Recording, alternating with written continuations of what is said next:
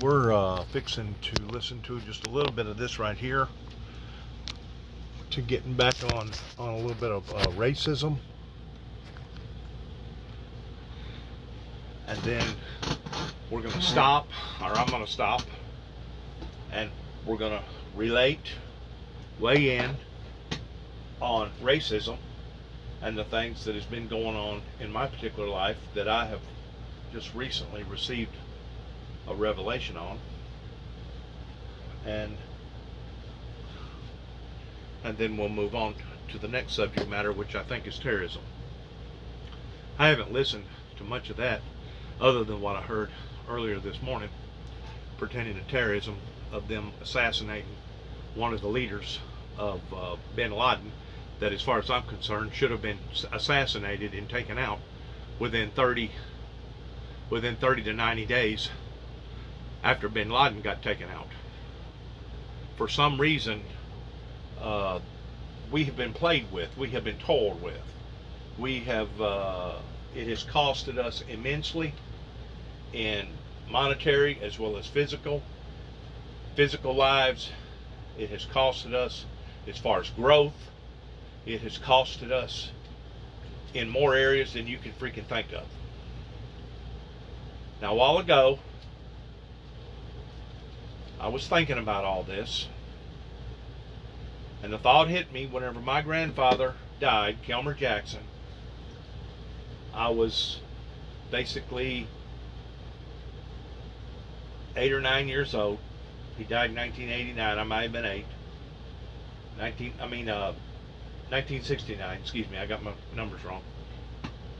But I remember at Alamo Baptist Church, whenever he died, there was something that happened that I haven't seen happen since then pertaining to white folks. And once more, I want you to hear me out before I say what I'm going to say. On that particular day, whenever they put Kelmer in the ground, of course, this was one of my first attendance of a funeral that I could actually remember all the details in. But I remember whenever they finally got him to Alamo Baptist Church, and there was a crowd outside the building because they couldn't put enough people inside the building during the eulogy. I remember seeing his wife, which would be my grandmother, faint 3 or 4 different times. Her sister fainted, Gladys, that was married to Uncle Eden, and Pauline, and probably about 10 or 12 other ones. I had never in my life seen such of a hoopla pertaining to crying and fainting and carrying on in my entire life. And of course, whenever I was just a young kid like that, I'm thinking to myself, wow, isn't this kind of a overkill? Isn't this kind of a bit over the top? And of course, since I've grown up and since I've got adapted to the world and various customs to various people's lives, I have at one time, probably whenever I was a teenager, more so then than now, witnessed funerals of black people that carried on in such a way. They would go through all kinds of different emotions. Some of them, they claim some of them get drunk. They claim some of them do all kinds of stuff. They claim to keep the body out too long, pertaining to memorializing the body. And they used to carry on like that. You used to see people that were screaming and hollering in the church and fainting and carrying on, and the Holy Spirit moving. Or you thought it was the Holy Spirit moving because everybody acted the way that they was acting. But you know, since then, all that has dissipated. It's went away for the most part.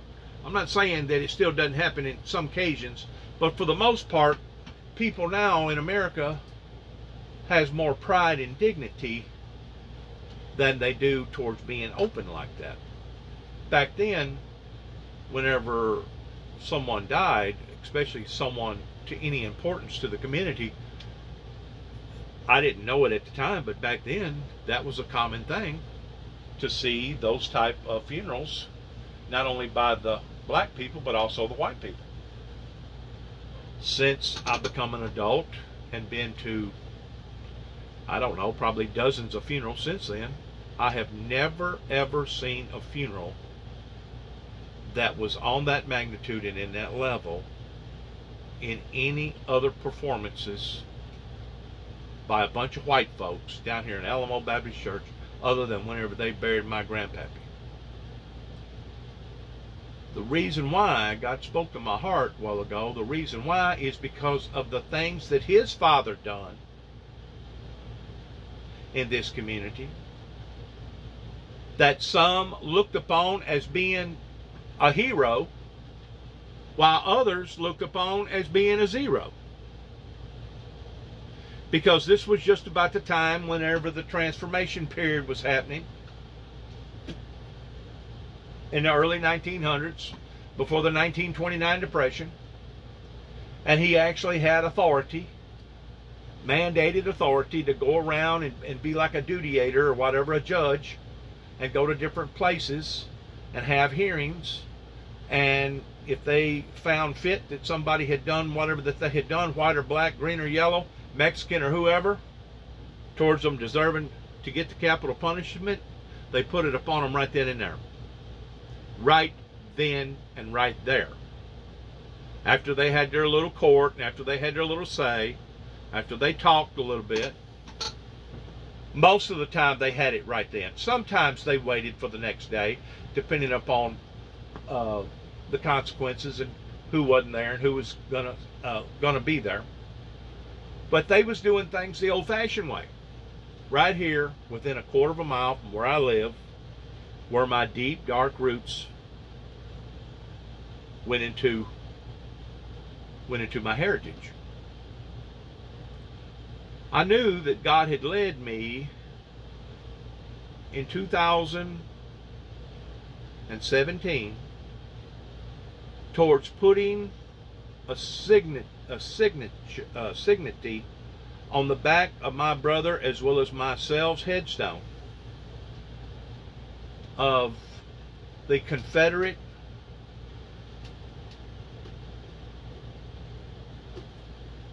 Brotherhood, the brothers of Confederacy, on the back of our headstones. But I added a bit more detail to it by putting Federal Confederacy. No one caught it at first whenever I first put it up there, because it was meant to be in a slanderous type form of a way. We knew whenever my brother died in 1976, the way that my biological father responded and reacted. His mother was still living here on the property. But we knew that whenever we had to make a family decision and pull in the plug, rather than keep my brother on a ventilator towards him living like a vegetable all his life. I was approximately 14 or 15 years old whenever that happened. I think I was 14. 1976. Born 1961. You do the math. I knew that there was something deep and dark, not only about how that I looked up into the heavens in 1983, and I basically said, God, you have cursed me. You have put a curse upon to me, because I had tried and tried and tried to live an authentic Christian life. And every time I did, I was being pulled and strayed away from God by temptations or frustrations. One or the other. Either temptations or frustrations would drive me away from the Lord. In other words, I'd done pretty good for a while, but then I would drift back off.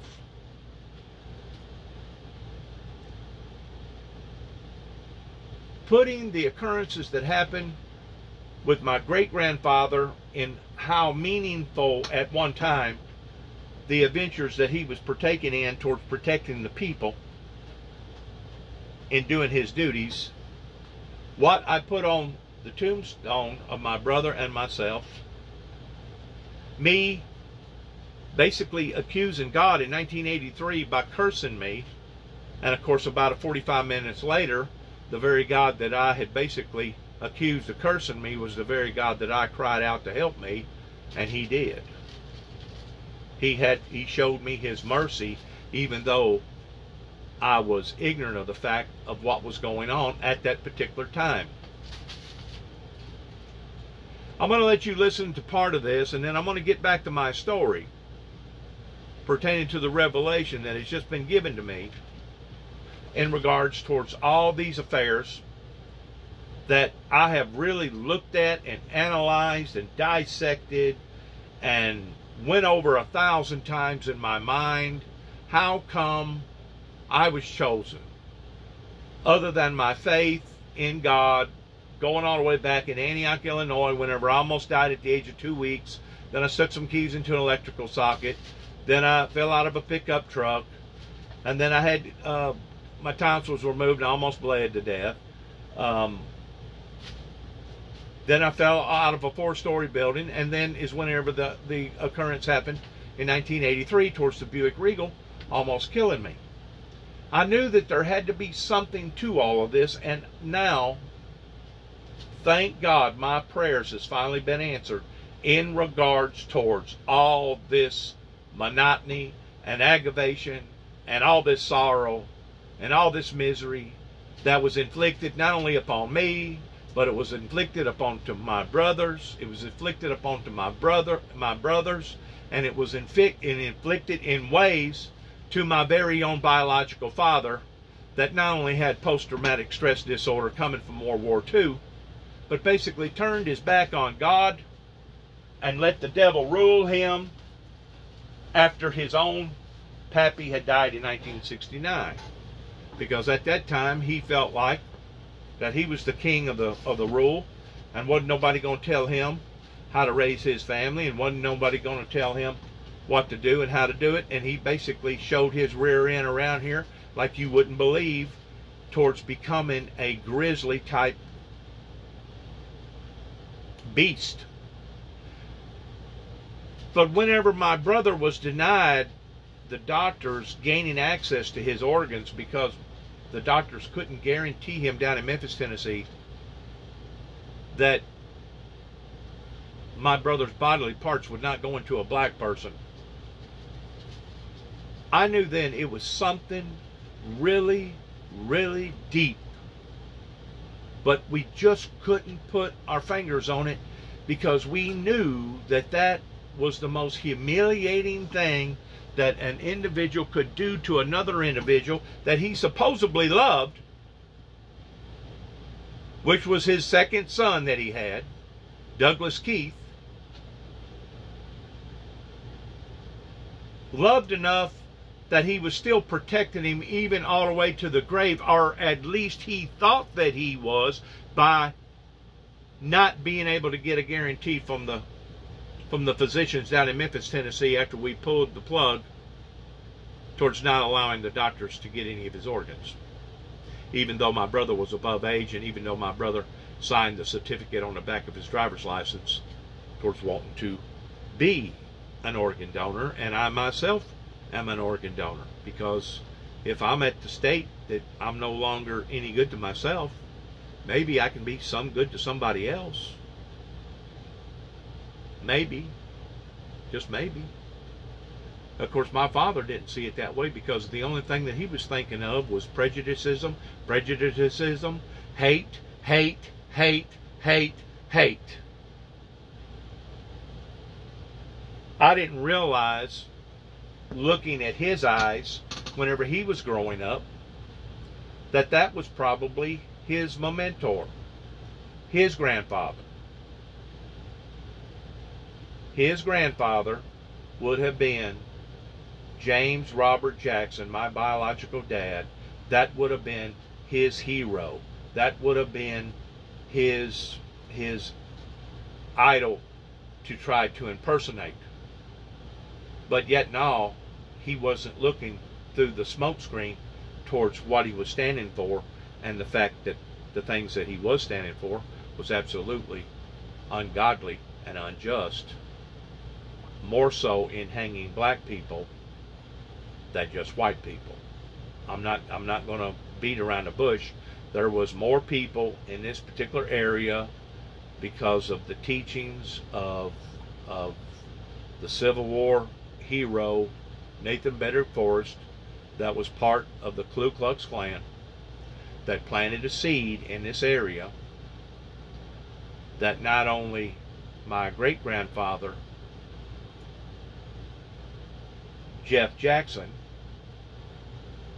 had an offense to, but apparently Jeff Jackson's son's son, which was James Robert Jackson, also took an offense to. We knew that the decision that he had made was entirely wrong, and that he was a sick individual in the way that he thought about the black race, towards him being prejudiced. And I guess in certain ways I'm kind of prejudiced too, but it's not about color. My prejudicism is about the Lord, and me serving the Lord, and me despising the Antichrist, the Luciferian Lucifer, that has caused so much endless pain and sorrow and misery, not only in my life, but in millions and millions and millions of other people's lives too as well. Because I guarantee you, this isn't the only person sitting here that some of these occurrences that has happened has not been handed down traditionally to the point of still having to deal with this problem. I want you to listen to part of this, and then I'll get back to what I'm wanting to say in ending this particular subject matter. That's really what's happening right now. You see some fans and some pundits on the right who are saying that she should be so happy that she has America behind her as an athlete who has protested police brutality in this country. And it's a very gross, very cynical message to be sending. But Eitan is exactly right. The exact people that we see today denigrating these athletes are the people 10 years ago, 20 years ago, who were denigrating the athletes that we now rightfully lionize. And I'm glad that we're having this conversation in the context of Bill Russell, without whitewashing the treatment that he had. But when Henry Aaron died, whenever we celebrate Jackie Robinson, we seem to forget exactly what the contemporaneous treatment of these athletes was, and we're seeing that today. And so I will get my last question to you, because, you know, I just want to talk about how unfair it is. I look at it, when I discuss it, I talk about how heroic it is that they became activists and they became icons because of the tough positions they took in the time that they took them.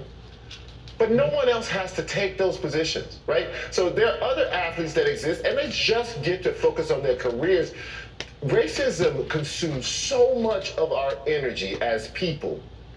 Energy that we could be spending loving our families or our neighborhoods, or loving our communities, or practicing our sports. But these athletes, all heroes for doing it, but also there's a toll that it takes that they have to do it. Talk to us in the last minute about what that means for black athletes in particular. Well, you know, Bill Russell has pretty much, you know, laid the groundwork for athlete activists to follow. I mean, he could have easily been quiet. His life would have probably been a lot easier if he was quiet.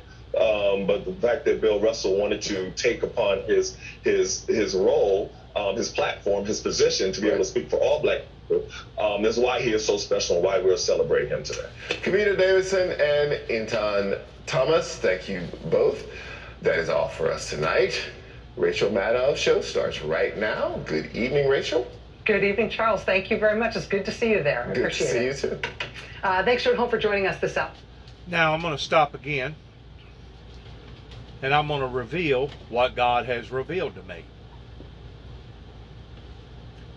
about what the individual talking about unfairness, that his life would have probably been a whole lot better off if he'd have kept his mouth shut in regards towards not being an activist.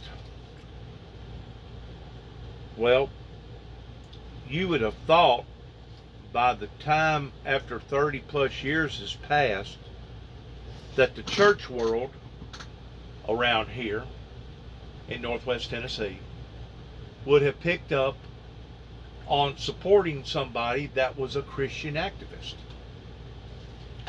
And there's no way that anybody can deny that, even though I've been falsely accused towards being the Antichrist, a false prophet,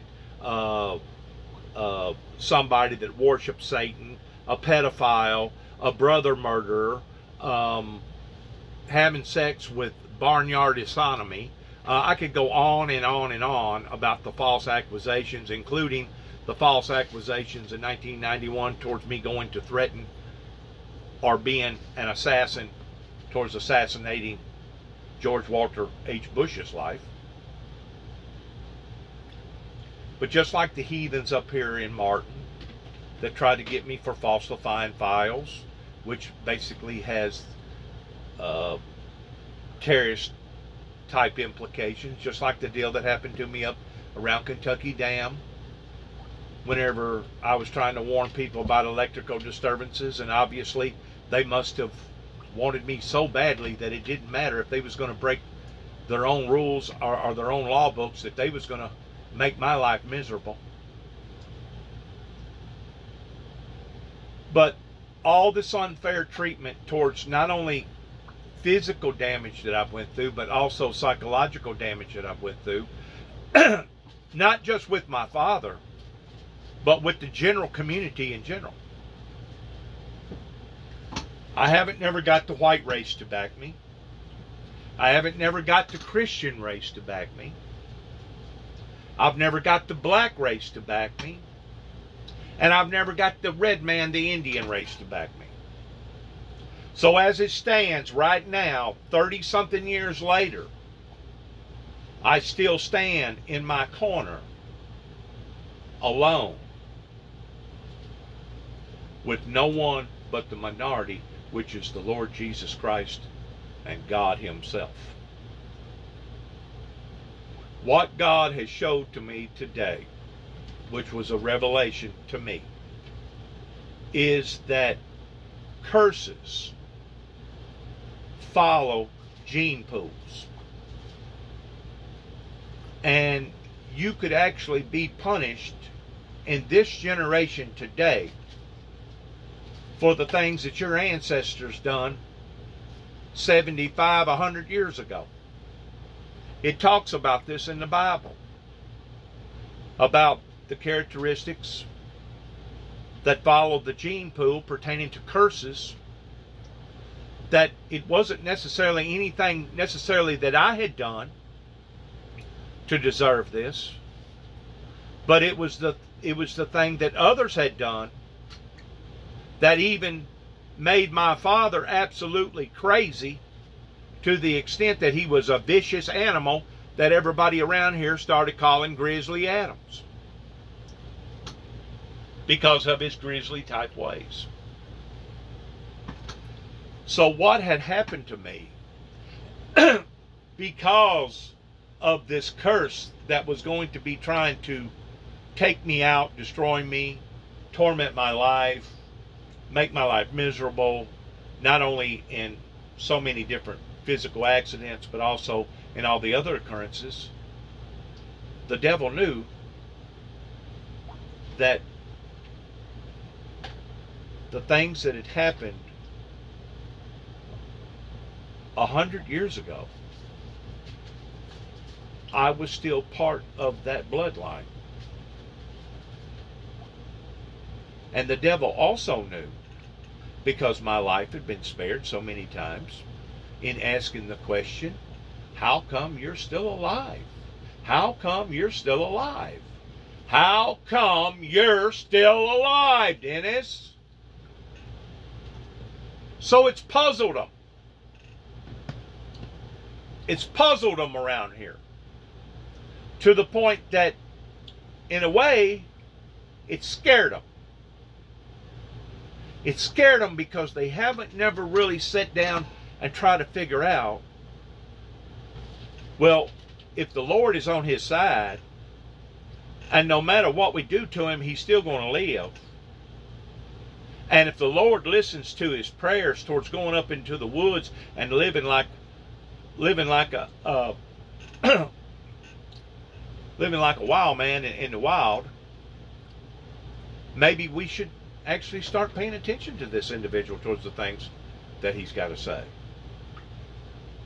But as far as I know, they're still ignoring me, just like they ignored Al Gore, and just like they have ignored other prophets of God, including Noah, that we see the response from, we see the consequences of.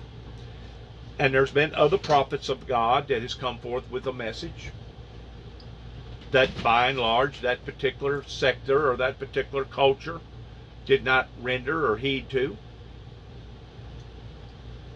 So God has given me a revelation after 61 years. 61 years and a half, basically, towards finally figuring out the curses that had been placed upon my life was not because of anything necessarily that I had done, but it was due to the fact of what my ancestry had done. And that was one of the things that was driving my father crazy, because I couldn't tell you the amount of times that my mother and my two older brothers would sit around and contemplate and discuss who was going to be the trigger man to go into the bedroom and take a double-barrel shotgun pertaining to justifiable homicide and literally blow his head completely off of his shoulders. Literally. And my mother kept saying, no, we can't do that because they think too much of Bob around here. He's looked upon as being a hero. And you know what? He actually was. To the mean ones and the sorry ones and the no good ones. In other words, old Bob couldn't beat his children hard enough or enough times.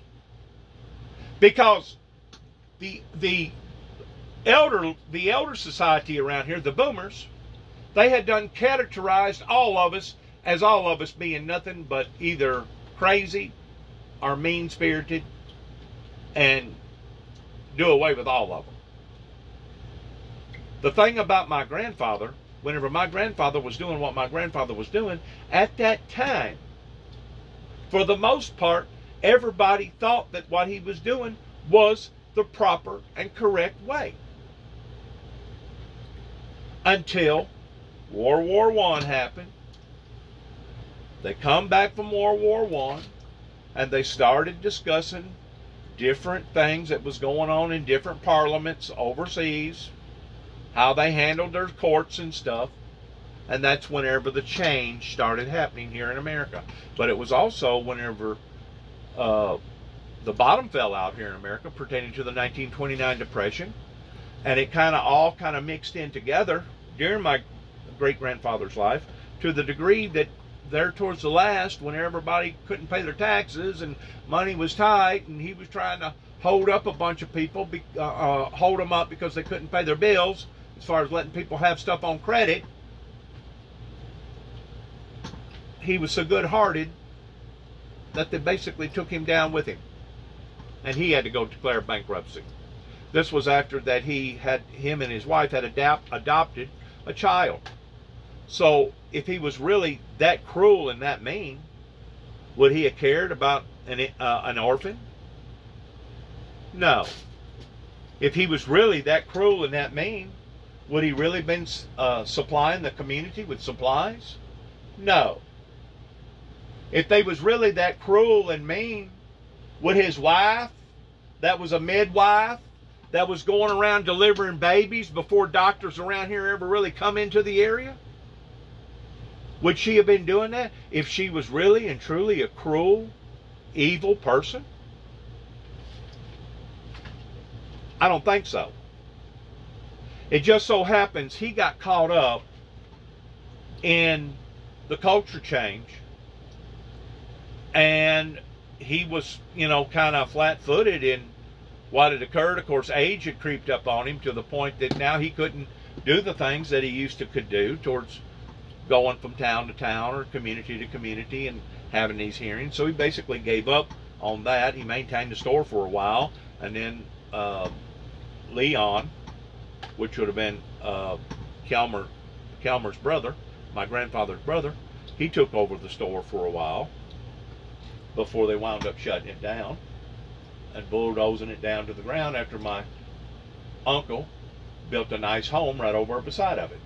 Real nice home. Probably one of the nice brick homes at the time that was in this area. But of course he had problems too, because he was an alcoholic. He was fighting the same evil demonic spirits towards that curse. My father was fighting the same demonic spirits pertaining to the curse.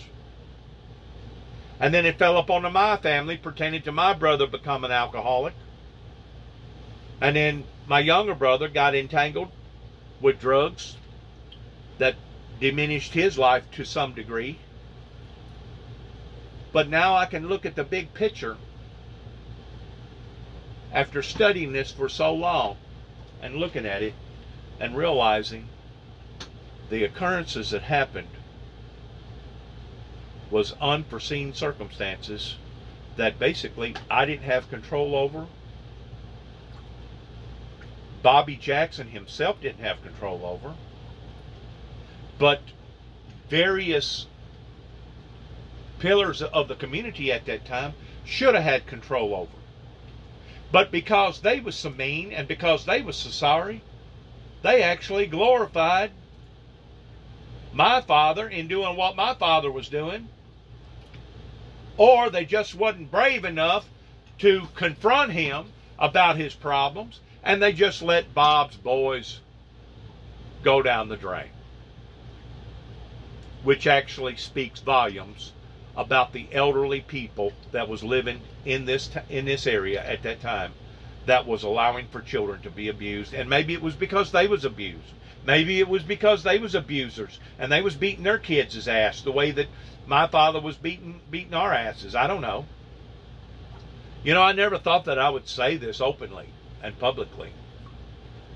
I've already made mention about the beatings and stuff, and getting slapped around because I couldn't read a word, getting knocked plumb in behind a chair because I couldn't spell a word, get your ass beat because you forgot to turn out a light, get your ass beat because you didn't collect the pop bottles that day, get your ass beat because you didn't take out the garbage, get your ass beat just because you was in the wrong place at the wrong time.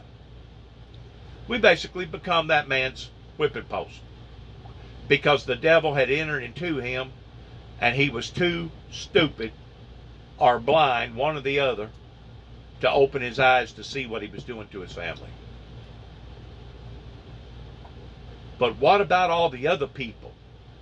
The Stoneses, the Whites, the Robinsons, the Mixons.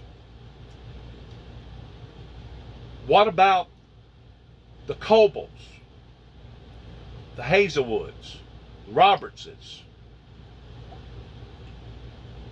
What about all them other people, the Willises, that lived just right around us, that knowing what was going on, but allowed it to go on? What will be their excuse one day when they stand in front of God and God asks them why you didn't do what you should have done? I think it was because all of them around here was basically possessed. They was cruel.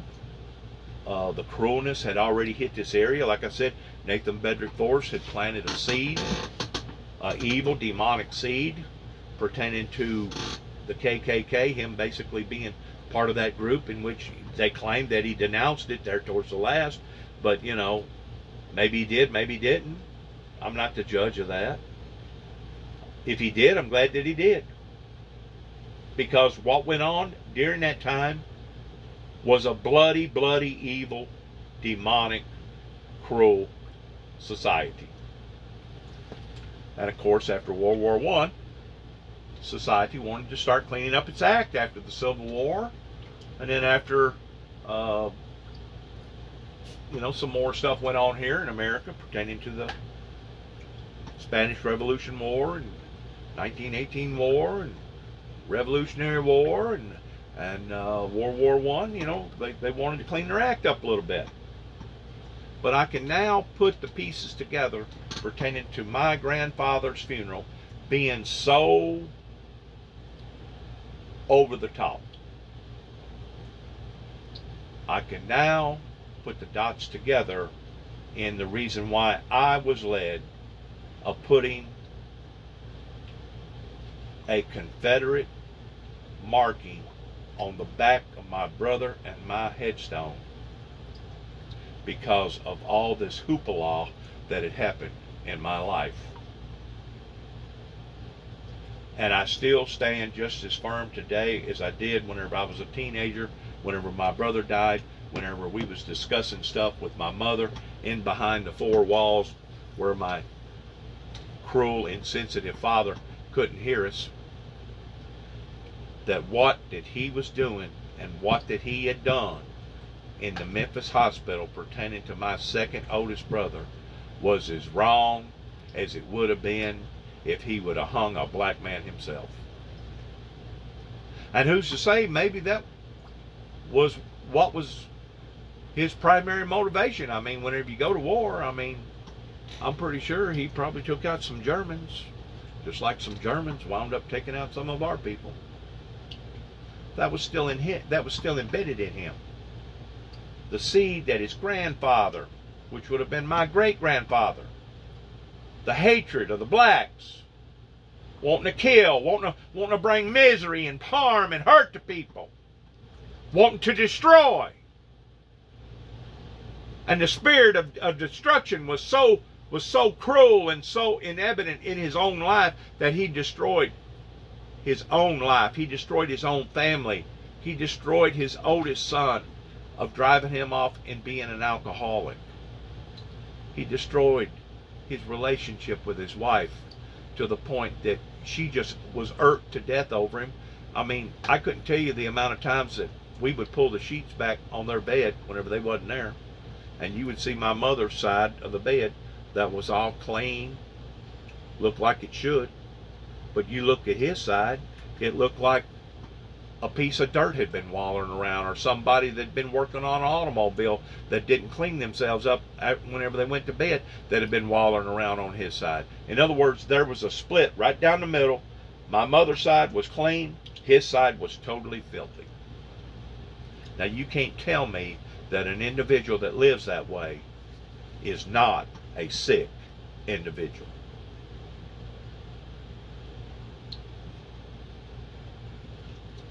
I'm glad that God has spared me and spared my life so that I can make a video in explaining my story and the things that has went on right here in Northwest Tennessee, in Weakley and Obion County.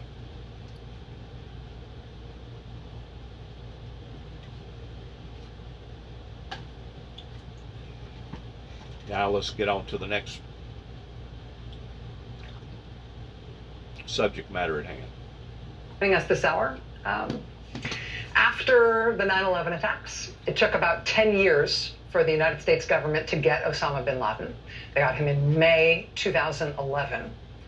Now, as of tonight, we know it took another 11 years after that to get bin Laden's brain, to get the man who was bin Laden's number 2 in al-Qaeda at the time of 9/11, the man who took over as al-Qaeda's leader after bin Laden was killed by U.S. Navy SEALs.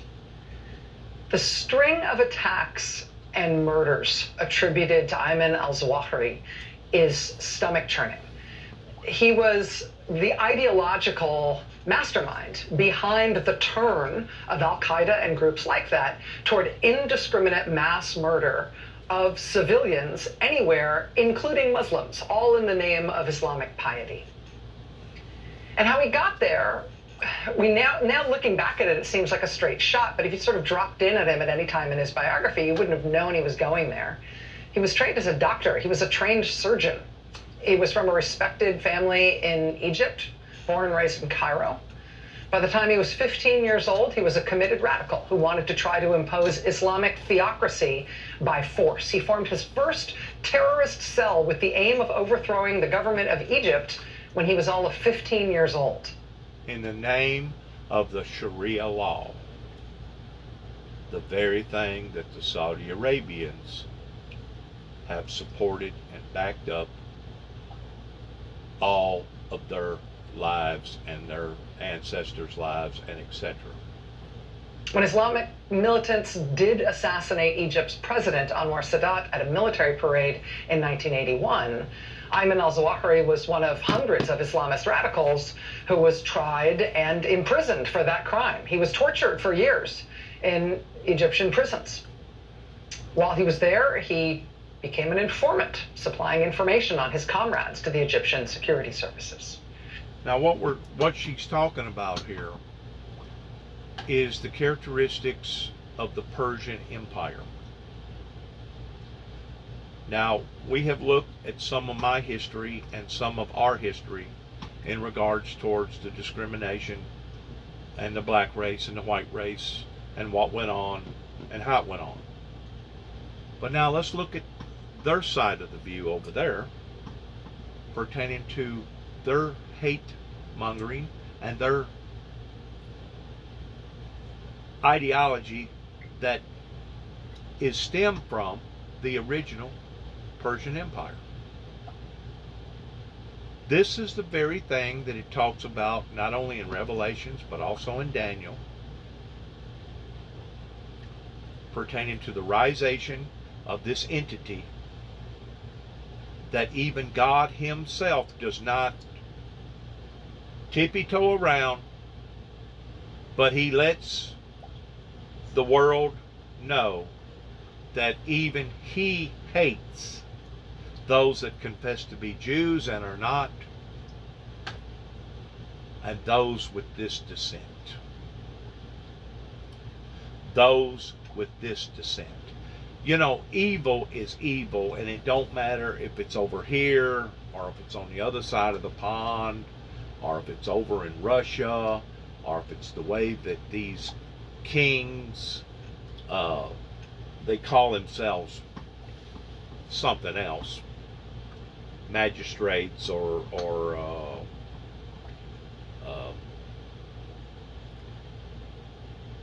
whatever, pertaining to like how they dominate people's lives.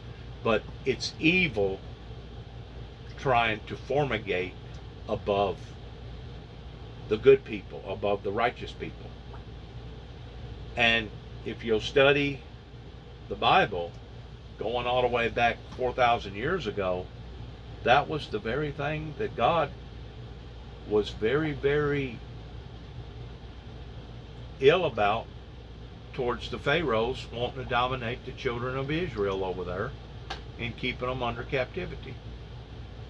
And it was Moses that was chosen of God to let my people go. That he kept telling Pharaoh, let my people go, let my people go. God hates this type of hatred. And I think now that it has festered the way that it has festered, that even God himself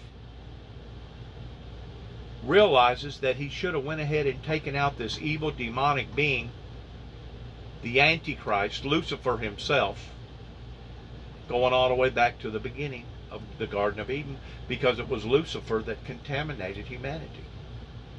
And it was Lucifer that pushed God into the arena towards bringing punishment into existence.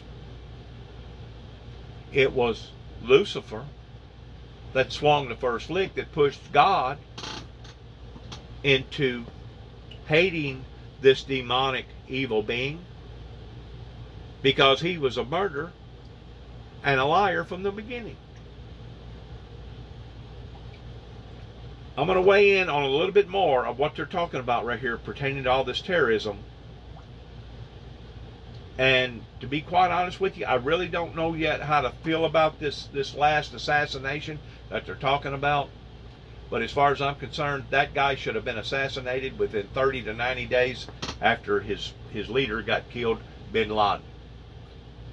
So, you know, certain individuals in America, they want to beat their chest in acting like an ape and bragging about what that they have done, but in reality, it's actually a disgrace. It's a disgrace that they had not already killed him years and years and years ago. Years ago. Within 30 to 90 days after they killed bin Laden. So in a way, the things that our government is trying to shine its brass about are things actually that they're going to be judged towards people condemning them about.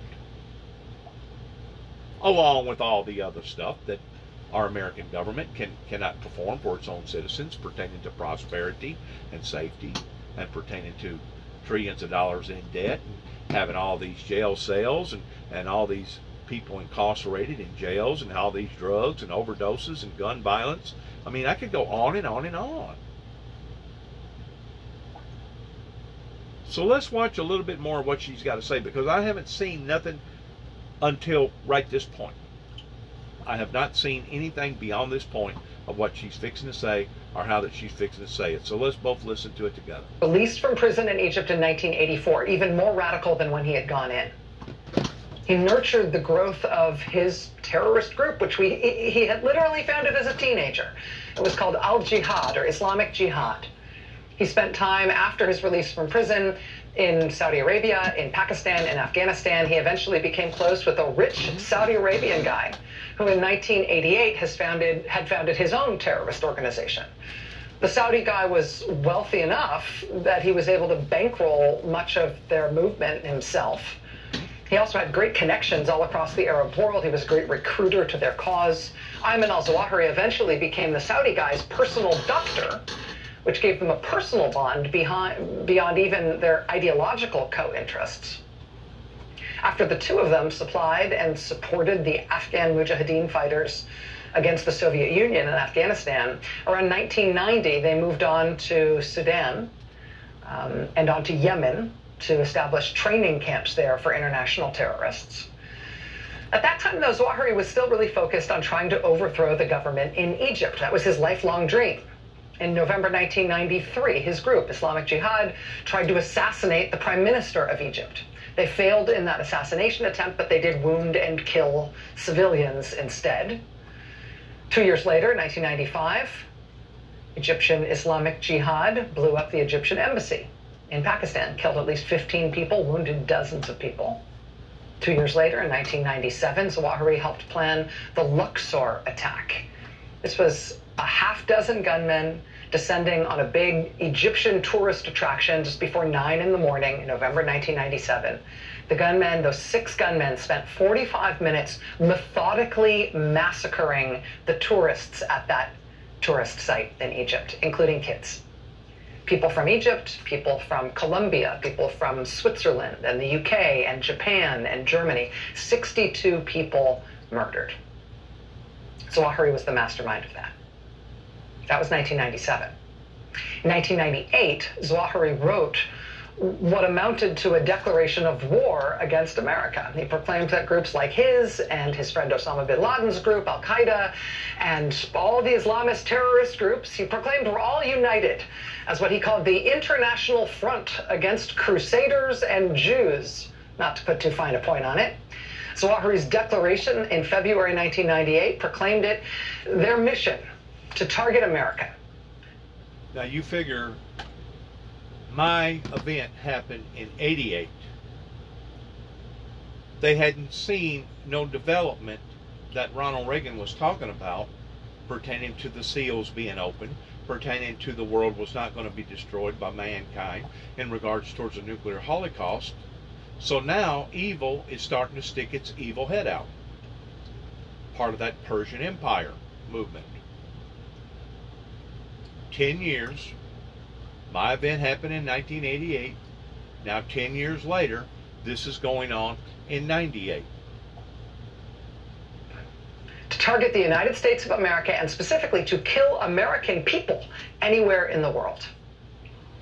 That was February 1998 that he wrote that declaration of war. Later that same year, in August 1998, they blew up the U.S. embassies in Tanzania and Kenya. More than 4,000 people injured, more than 200 people killed. Then in October 2000, they hit the USS Cole, a guided missile destroyer, while it was being refueled in Yemen. 17 U.S. sailors killed, 37 injured.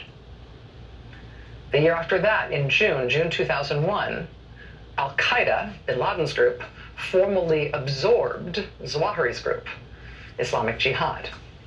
He and Osama bin Laden, from that point forward, were no longer just fellow travelers and compatriots. Now, as of June 2001, Al-Qaeda was it. Zawahiri was bin Laden's second in command.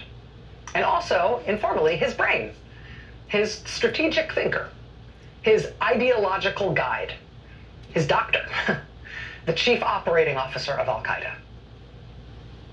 2 days before the 9/11 attacks, in an operation masterminded by Zawahiri, I want to back up of the events in '91 of attacking the Twin Towers at that time in New York City, that occurred just about within a few weeks, right before the timeline of what went on down in Waco, Texas, Mount Carmel, Texas, with David Koresh. It took another couple weeks of that explosion in New York being cast into the media towards taking the limelight, but it took about 2 weeks before the ordeal ever come around towards getting on the limelight in what was going on down in Texas. There's a pattern here. And you're also seeing where evil is escalating, not only over there, but now over here. Which takes us now to what she's talking about with 9/11. Shah Massoud was assassinated. He was the leader of the Northern Alliance in Afghanistan. He was the strongest leader in that country opposed to the Taliban. Zawahiri wiped him out on September 9th, 2001, doing a huge favor to the Taliban, indebting the Taliban to himself, essentially. And then 2 days later, of course, they rained down hell on the United States of America on September 11th, 2001. But you got to keep in mind that the event that happened, 9/11, September the 11th, was probably pre-planned out 5, 7, maybe 10 years before that, whenever they had declared war on the American people in 1998. Well, it grows deeper than that. There was a group of people that wanted to put their God, their religion, their belief on the global stage pertaining to the Sharia law, that this is where all this has stemmed from and is still stemming from, pertaining to Saudi Arabia. In Pennsylvania, in New York City, at the Pentagon. This was the first wanted poster put out for Ayman al-Zawahiri after 9/11. This is from October 2001, just weeks after the attack. You see the reward for information leading to his capture at that point was $5 million. That would soon quintuple to a $25 million reward, largest reward offered for anyone on Earth. After a U.S. Navy SEAL mission in 2011 took out Osama bin Laden, Zawahiri became the head of Al-Qaeda. And at that point, Zawahiri became literally the most wanted terrorist on the FBI's list of most wanted terrorists. And you can see, if you look at the two different wanted posters, you can see that over 20 years plus, while the reward did go up, you know, they didn't change the photo of him. They didn't change much about what they knew about him. In the meantime, while all this is going on, while they're dangling and playing and doing what they're doing, they focus in on bin Laden and they get him But they're also focusing in on people like me towards trying to erupt, disrupt, slow down, hinder, or completely stop the mission that God had given me, going all the way back to 1983, whenever I felt like that I had been cursed, in which I had.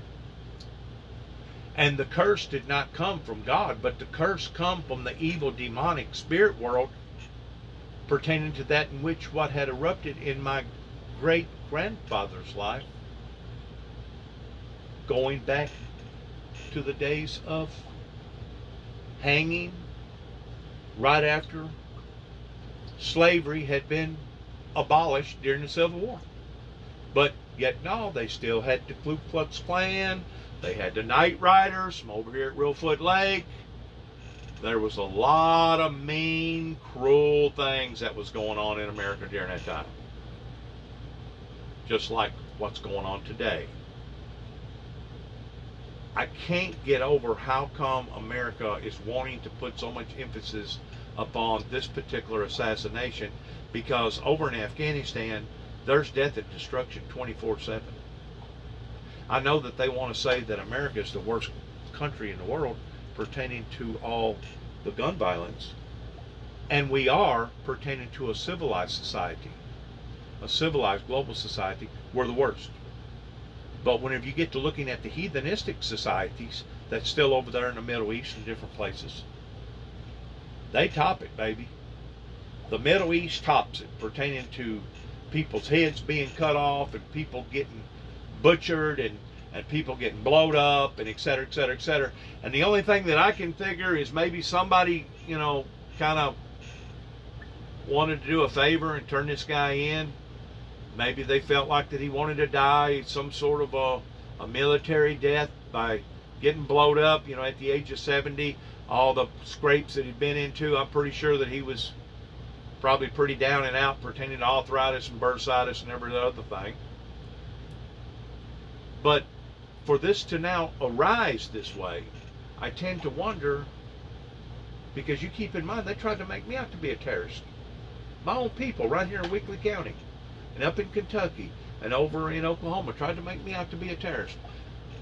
So I look at this and I see all these dots and I'm thinking to myself, okay, this is a diversion. Now, is it a diversion that's coming from the American government? Or is it just a diversion coming from the satanic Luciferian world? Well, it could be both. Because at this point in time, a great deal of Americans have lost faith in their own government. They do not trust their own government. And to prove that, now the event that happened pertaining to January the 6th with the Capitol building of the insurrection, the attempted coup, would not have ever occurred on the level that it occurred if everything would have been hunky-dory in the United States. So obviously it's not just me that's saying these things about trustworthiness towards me not believing almost a single word that comes out of the American media pertaining to our American government. Because it's pretty obvious that they have failed their duties in protecting us and taking care of us. They can't even take care of us whenever it comes to analyzing a storm properly and telling us that it's fixing to dump anywhere from 10 to 12 to maybe 17 or 18 inches of rain in the next few minutes, to warn everybody that if they're down in a low place, maybe they can get out. They've just now come around for the past 25 or 30 years, which I'm glad that they have, pertaining to Doppler, in being able to pre-warn people within 10 to 15 minutes before a tornado comes out of the sky. They can see the rotation up above the cloud level. But because of global warming and because of the atmosphere getting hot, now all the moisture is going up higher into the atmosphere, and it's building more moisture into the atmosphere. That way, whenever it does come down, it comes down all at once. It comes down in these massive floods that just this week we have seen a total of about 5 or 6. Kentucky, St. Louis, West St. Louis, Ozarks, Flagstaff, Phoenix, Arizona. Not just gully washers, but we're talking about flooding to the point of property being damaged and people's lives either being at risk or dying. I think right now the death count up in Kentucky has already come past 30-something people. And they claim that there's going to be many more.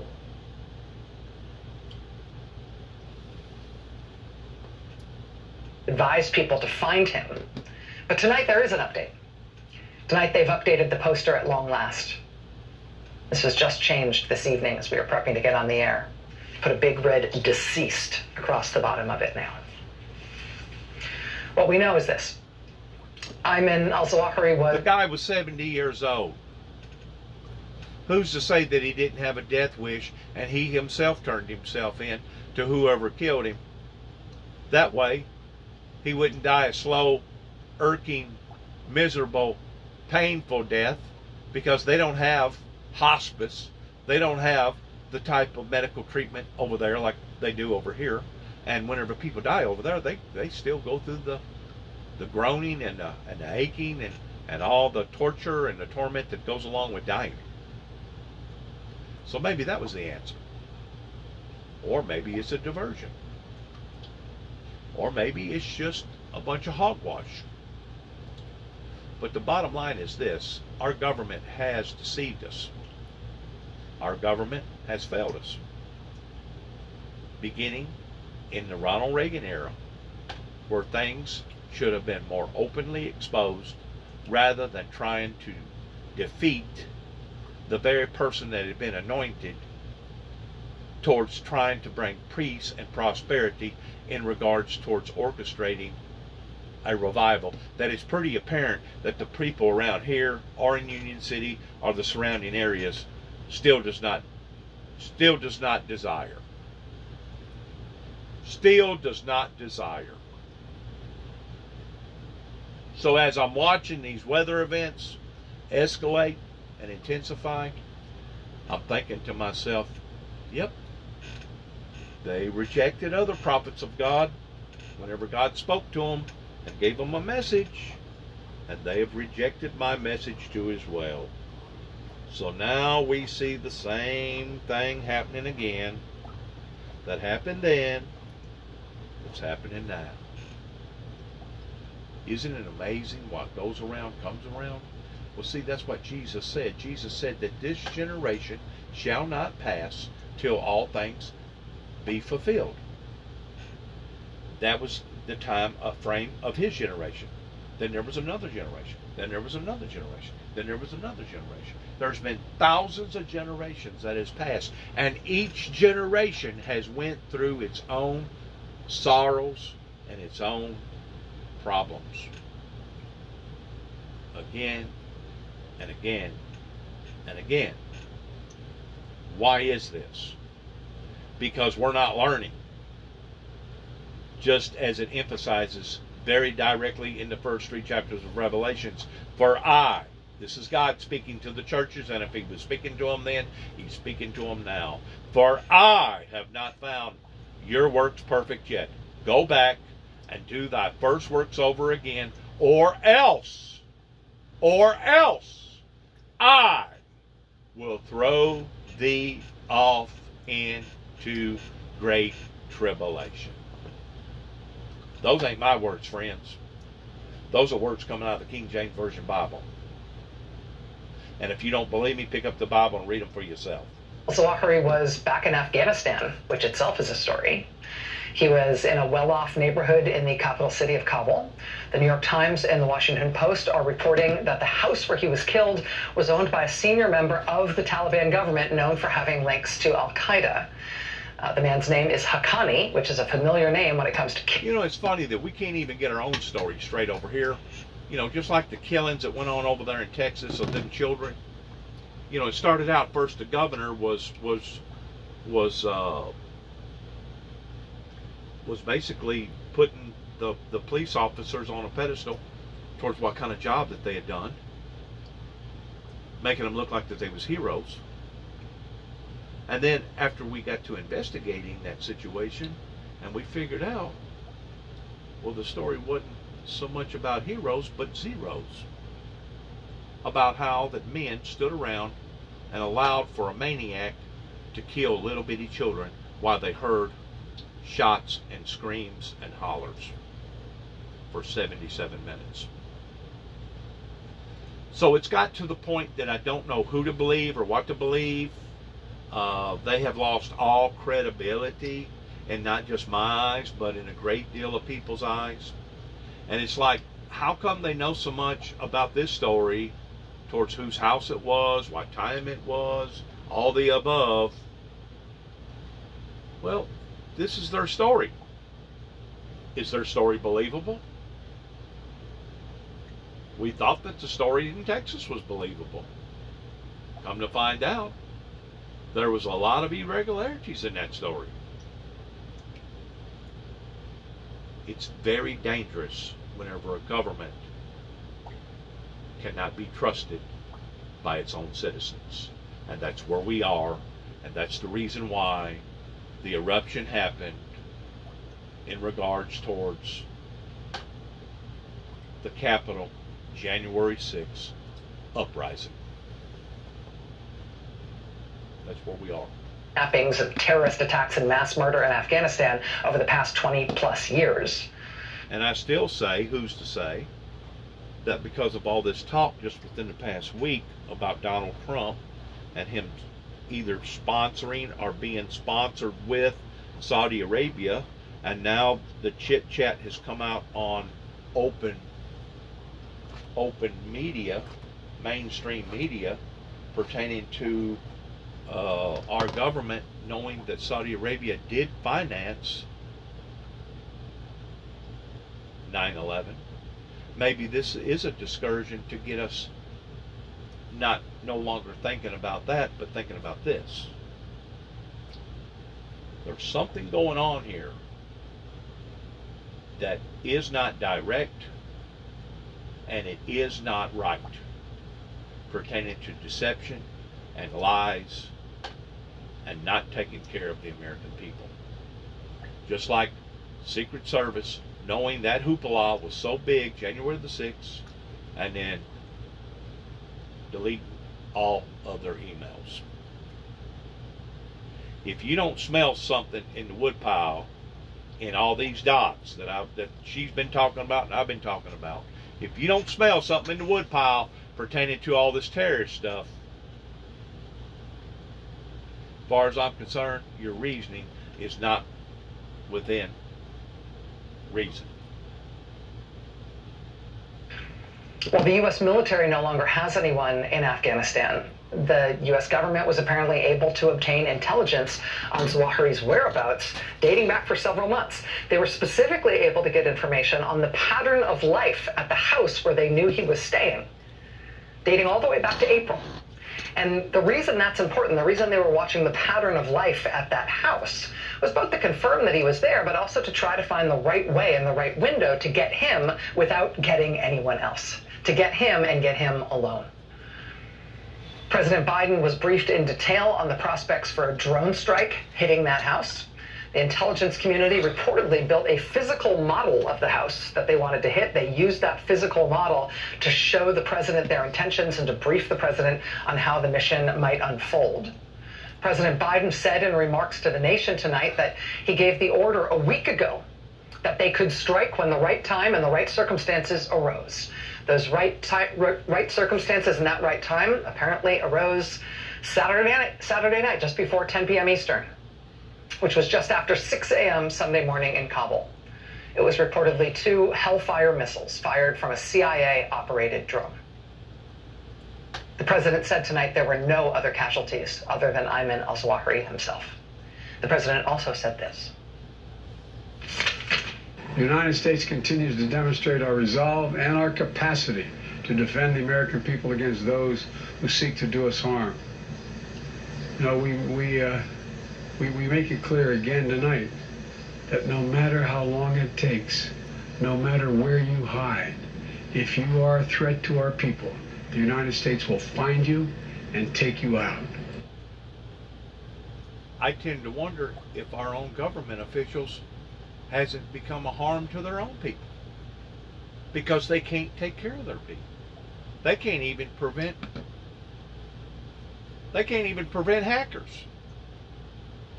They can't even prevent in telling people 15 to 20 minutes ahead of time that there's going to be a major storm that's going to drop 10, 12, 15 inches of rain. They can't even protect us pertaining to all the drugs coming over here, all the illegals coming over here. They can't protect us pertaining to all the physical crime going on, pertaining to our jails being all full, and the corruption in our courts.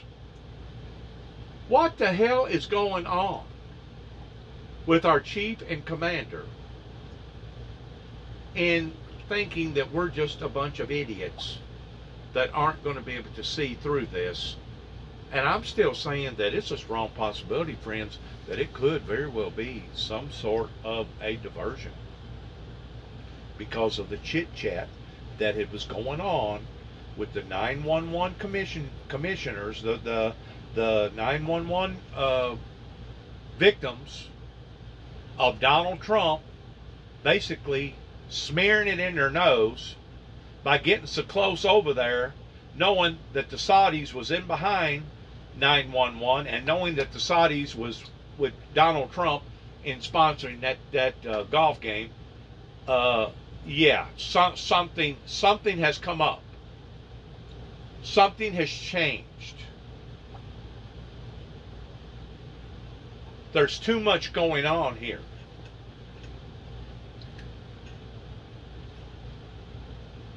It has been 20 years and 10 months since Al-Qaeda killed 3,000 Americans on U.S. soil in the 9/11 attacks. It took 20 years and 10 months to get the two guys who ran Al-Qaeda during that attack. And it should have taken no longer than 30 to 90 days after Bin Laden himself was assassinated. This guy should have been assassinated. So in a way, what the government is trying to promote in bragging rights, it's actually shameful rights, because they should have got the guy long ago. You know what I'm saying? I mean, come on. Astonishingly, the leader of the Republican Party, the party's last president, and their likely next president. Now let's see how she's going to flip this, because I haven't heard none of this, but let's listen and see how she's fixing to flip it, because she's going to flip it the way she was told to flip it. Nominee said just this weekend that, quote, nobody's gotten to the bottom of 9/11. Literally said that this weekend. Okay. Nobody's gotten to the bottom of 9/11. What was that all about? Okay, very thing I was talking about. It took 20 years and 10 months, but actually somebody definitively has gotten to the bottom of 9/11.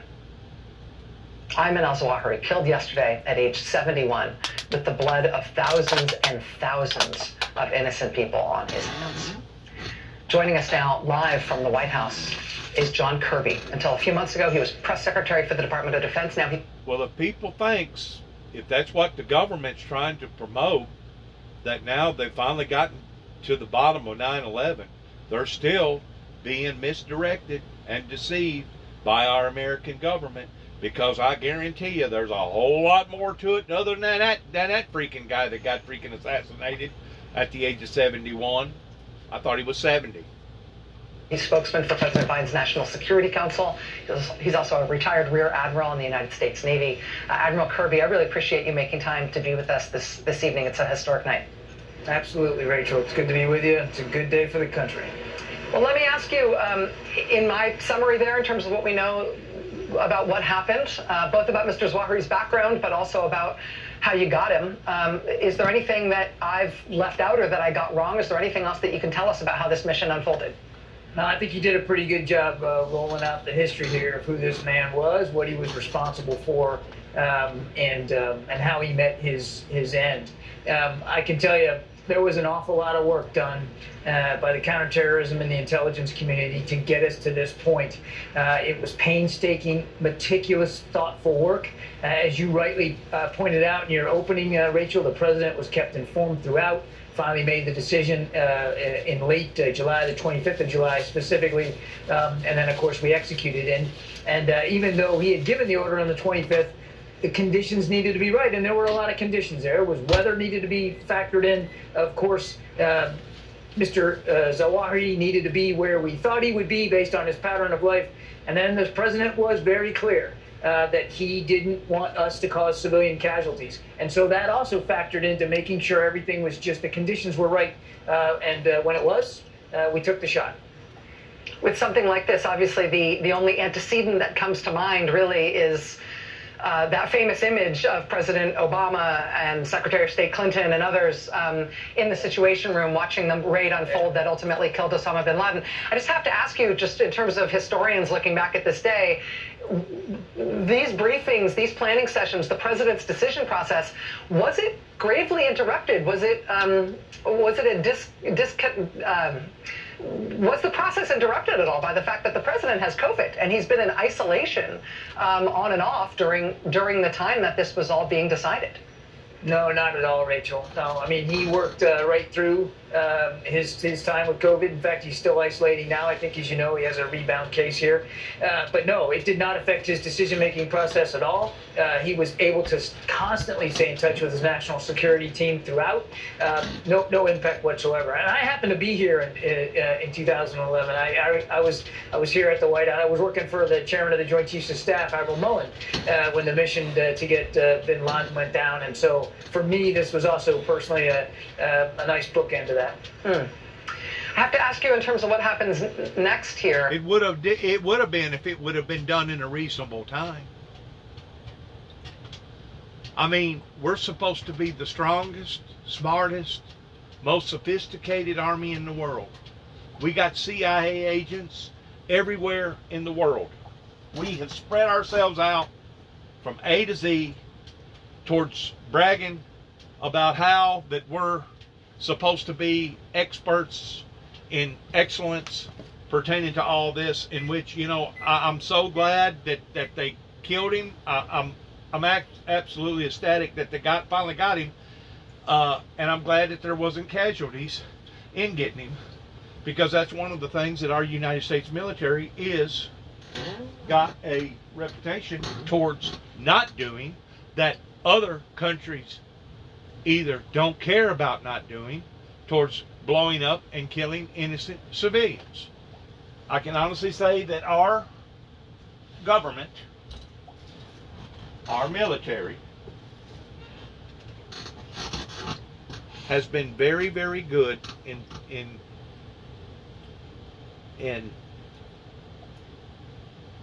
using tactics of precision laser targeting towards not having to kill a great deal of innocent life. That has been one of the most remarkable things that I have seen coming from any army or any military, knowing history all the way through the Bible, etc., towards what has occurred, knowing various wars that's happened, Vietnam War, Korean War,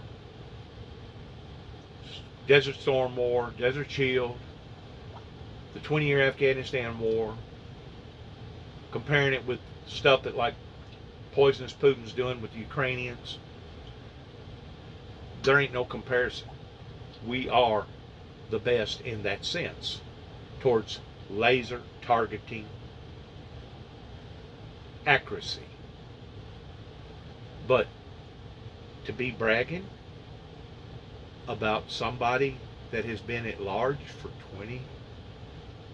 almost 21 years, is that what she said? That ain't nothing to brag about in my book. And Donald Trump is absolutely correct. 9/11, we have not yet got down to 9/11 pertaining to who was actually the mastermind of 9/11. People can snigger, they can laugh, they can make fun, they can degrade, they can walk away in their shameful, idiotic pity. But whenever it's all said and done with in the hereafter life, I promise to my people, providing that I got any, they ain't showed me that I got any pertaining to supporters in supporting peace and utopia. But I promise you that one day, everybody's going to know the who, the what, the when, and the why. And there's going to be a lot of things that's going to be disclosed that the American people are going to be very, very shameful towards.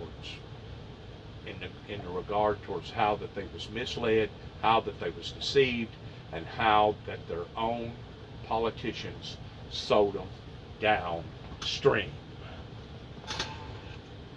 Here, do you believe, does the administration believe that the Taliban knew Zawahiri was in Kabul? Obviously, you know, the justification for invading Afghanistan in 2001 was that the Taliban were providing a safe haven for Zawahiri and for bin Laden and for the Al-Qaeda organization ahead of 9/11. Did they know that he was back in Afghanistan, back in Kabul? We know that some senior leaders of the Haqqani network were aware. And we know that from the way that they tried to cover things up over the last 24, 48 hours. That's really about as far as I can go into this. But we have indications that some of them were aware. Look, I mean, Al-Qaeda was on the ground in Afghanistan even when the president decided to end that war. And we knew that, and we talked about that Al-Qaeda was already reestablishing a presence there. We also said that we were going to watch that very, very closely and stay vigilant and make sure that we had the capacity from an over-the-horizon perspective to deal with any threats to the homeland. Mr. Zawahiri's presence in Kabul certainly met that test because he has been actively involved in planning and plotting threats against our homeland going forward.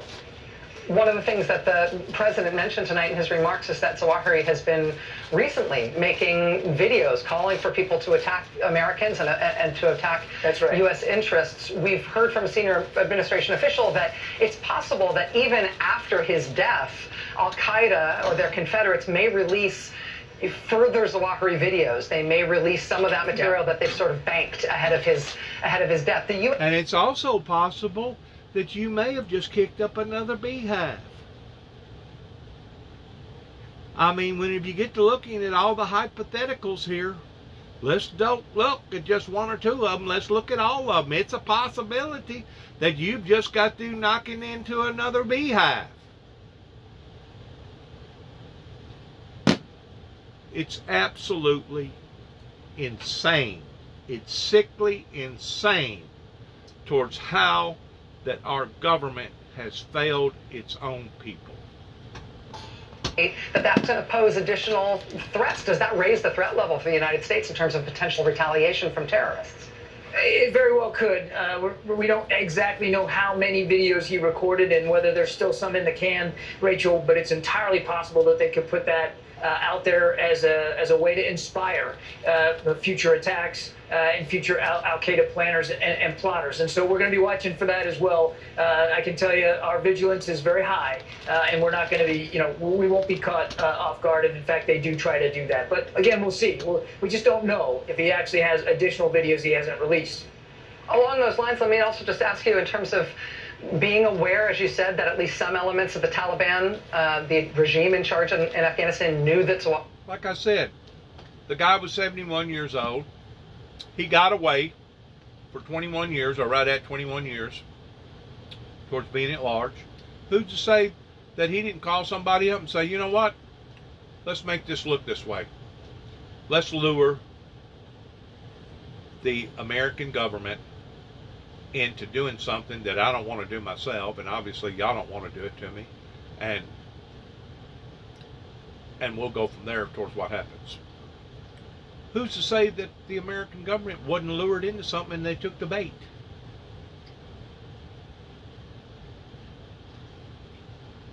Every part of this is so flabbergasting and so heartbreaking.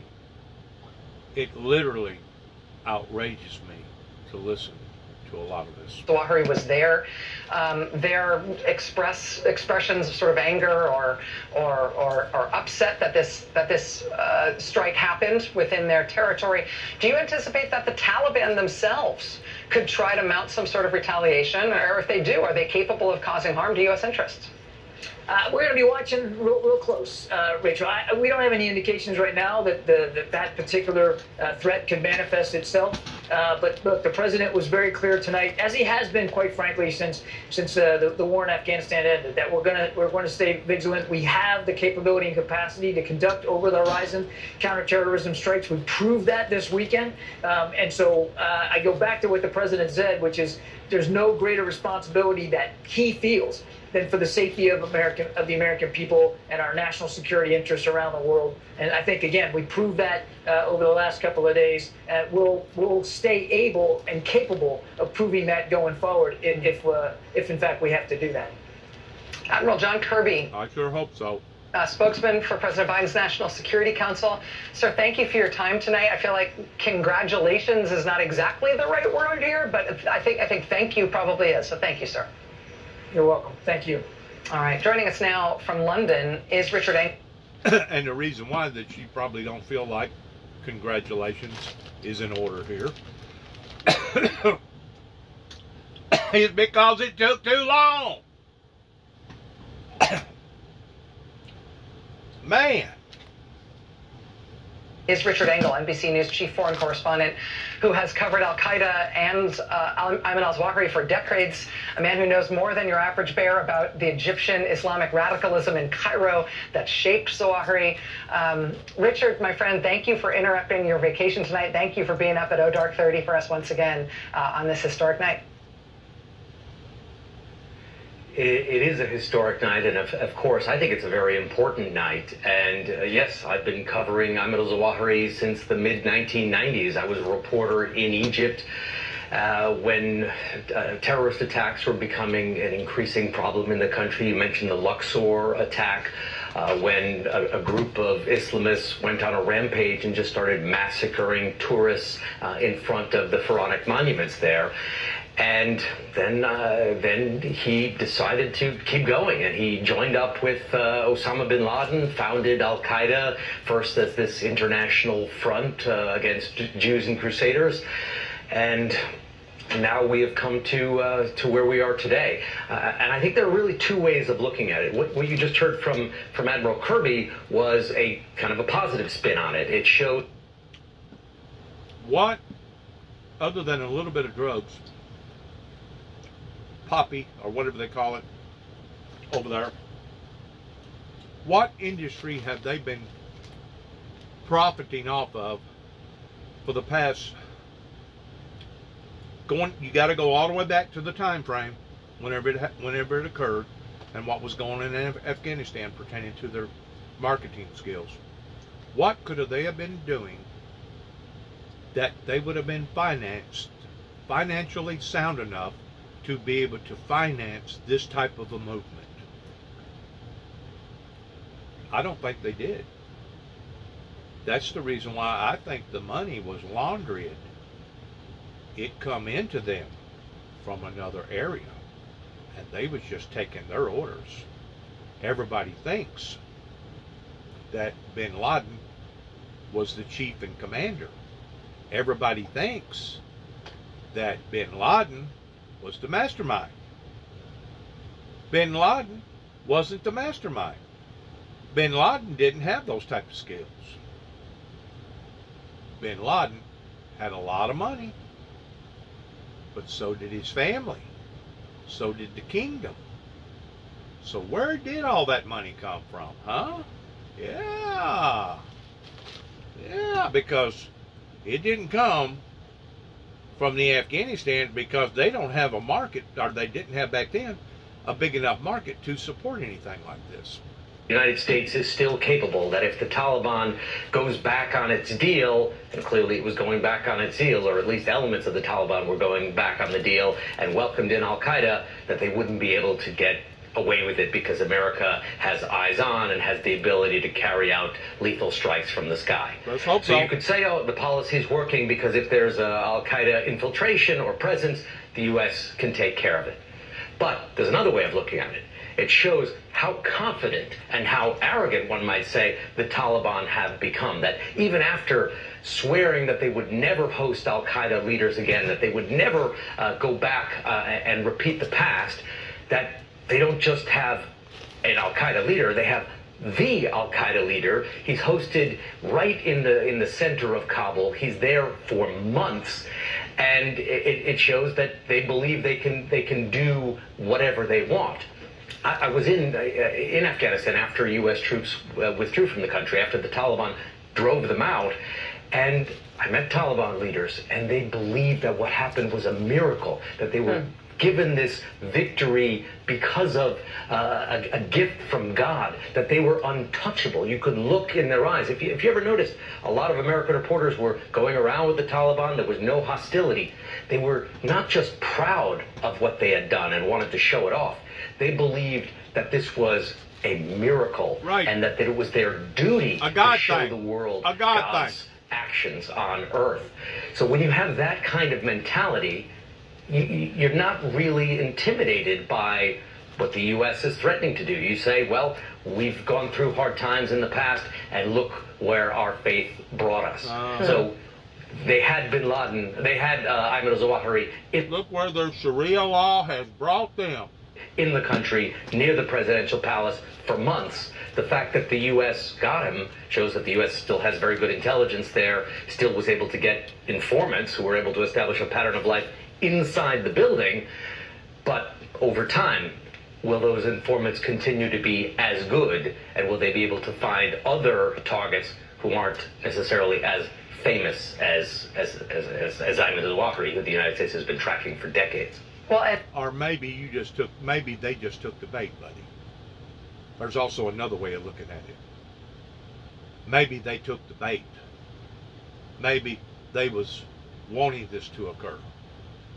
Maybe you just triggered something else towards their group, our groups, that now has got the green light towards doing something else. We're dealing with adversaries, we're dealing with evil, we're dealing with people that are wicked and they're powerful. They're just not goat herders. Lay that out. I mean, this is obviously a very rude interruption to any reverie that the Taliban might have been under in terms of them believing that they were being, that they were divinely inspired and that they were being divinely protected for their actions. This is going to interrupt that in some ways. And I asked Admiral Kirby a moment ago if they're anticipating retaliation from the Taliban, and if so, is the Taliban capable of inflicting pain on the United States in a way that will actually hurt? He didn't answer. He basically said, we'll watch for that. But what do you think their reaction will be to this strike now that it's happened? And again, I think probably surprised them given how willing they were to hide him relatively in a relatively easy to find place. So, first of all, there are big divisions in the Taliban, which is one thing that the Taliban weren't expecting. You heard Admiral Kirby talk about the Haqqani network. That is a big group of the Taliban that is particularly close to al-Qaeda, and not all of the other factions in the Taliban support them, but they are still a very, very powerful faction, perhaps the most powerful in terms of security. So a very large segment of the Taliban will be shamed that this happened. They hosted this important figure with whom they have a relationship going back many, many years, and he was killed in their territory. The Taliban released a statement after a drone strike this weekend. It seems to be the same drone strike. They didn't say who the target was at the time. And they called it a violation of their sovereignty against international norms. And they said that it could close the doors for future cooperation and opportunities. So in a way, the response was a rejection, but fairly measured when you look at other statements from the Taliban. So they were angry. They're saying it's going to close the door for other cooperation, and it's a problem, but they weren't threatening to burn down the White House or carry out an attack like this. But there will certainly be elements within the... And they're not going to, because they're smarter than that. They don't advertise what they're going to do before they do it like we do. Within the Taliban and within Al-Qaeda, who will want to seek revenge. That said, he was not a particularly charismatic leader. He never really filled the shoes of Osama bin Laden. Osama bin Laden was the face. He was the brand name of Al-Qaeda. Ayman al-Zawahiri was the legacy player. He was the intellectual. He was the scholar, if you will, establishing the bedrock of the ideology. But he never commanded a lot of personal loyalty within the group. The next leader might be able to be more effective that way. Richard Engel, NBC News chief foreign correspondent in London, technically on vacation, but that's always fungible given your beat. Richard, thank you so much. I really appreciate you being here, my friend. My pleasure. Again, President Biden tonight confirming from the White House the news that the leader of Al-Qaeda, Ayman al-Zawahiri, age 71, who took over leadership of the group in 2011 after U.S. Navy SEALs killed Osama bin Laden. Ayman al-Zawahiri has been killed by a U.S. drone strike in Kabul in Afghanistan. I'm telling you, the main players have yet to stick their ugly faces out in regards towards all this. It'll happen. It'll be brushed out. Guarantee you. That news being confirmed by the president tonight in remarks from the White House. 20 years and 10 months after the attacks of 9/11 killed 3,000 Americans on U.S. soil. We have very much more ahead tonight in this busy news night. Stay with us. 20 years and 9 months is how long it took to get one man. One man.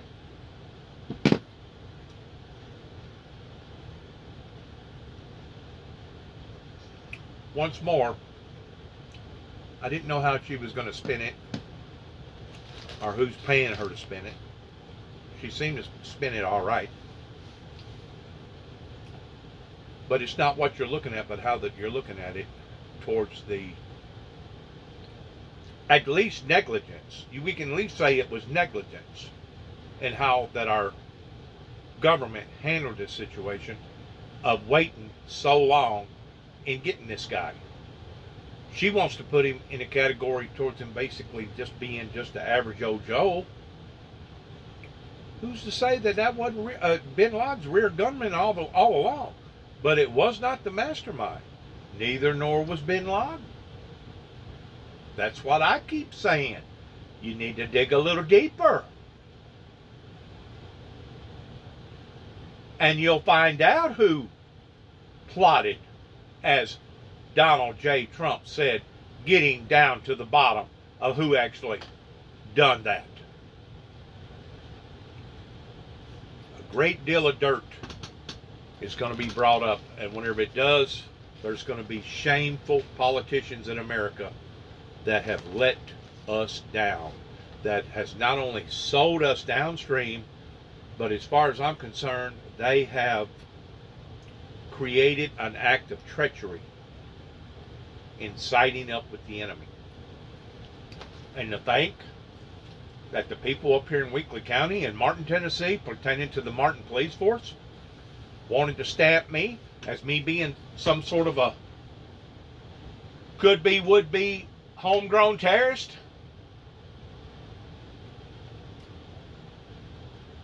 Same in Kentucky, same up there in Oklahoma, and I got a little bit of it in Atlanta, Georgia. They just didn't pursue it quite as far as Oklahoma, Kentucky, and Tennessee has pursued it. Very, very, very suspicious in all of this. Good luck to all of us as we enter program all the time. God bless America. God bless our troops. God bless our endeavors towards where we go from here. And good luck to all of us. Shalom.